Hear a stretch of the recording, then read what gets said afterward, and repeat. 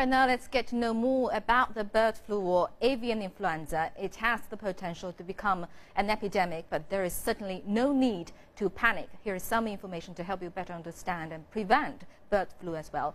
Avian influenza is an infection caused by certain new strains of the influenza virus that live in the intestines of birds, and most do not affect people. However, some subtypes can infect humans. The best defense against catching bird flu is an easy one. Wash your hands. Or frequently washing your hands with soap and hot water keeps a variety of bacteria and viruses at bay.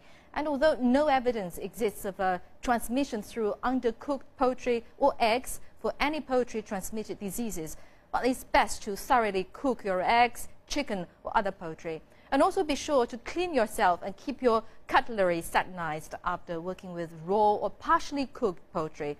And while there is no vaccine against this particular virus at the moment, it's still a good idea to get a flu shot, as the fear right now is that a human influenza virus and bird flu virus could combine to form a more potent one.